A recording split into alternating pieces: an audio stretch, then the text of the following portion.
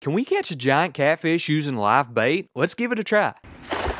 That's catfish candy right there. Big old gizzard in there. We are going to basically take our hook that is on this noodle and we're going to run it right under his backbone. So it doesn't paralyze him, doesn't kill him, and he's still going to have action. That little twitching motion he's doing is going to drive either a big bass or a big catfish crazy. We're going for catfish. So let's get a few of these on a hook, throw them out, and see what we catch. All right, boys, this is the next day and we got one on the gizzard shad, baby. Oh God, there he goes. There he goes.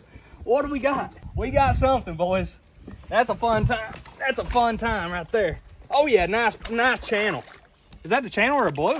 That's not a giant by any means. By golly, that'll fry up right there, boys. Okay, this one right here has been going absolutely crazy. We're gonna let Bethany get this one in. Is he on? Is he on? Oh yeah, he is. Yeah, he is. Get him in the boat, get him in the boat. Oh, let's go. So nothing big, but that's our first ever noodled fish.